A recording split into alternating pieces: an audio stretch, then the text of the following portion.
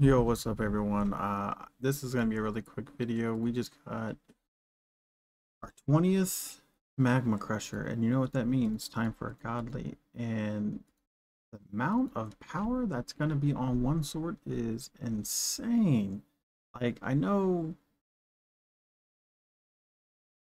God God I pulled another God 4. So I know it's not gonna be the most. Like a God 4 is 82, right? For one.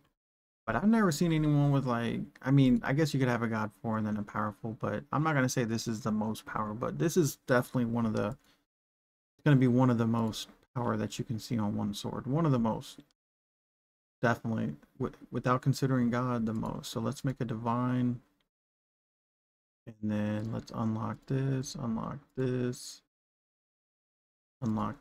We're at like 570. So 569. Let's go ahead and do 570. Let's go ahead and do this. So 22.7. So it was like 570 QAVG. Please don't give like buff. Oh my gosh. 570 to 700 QAVG. And it has 34.05 DC power on one sword.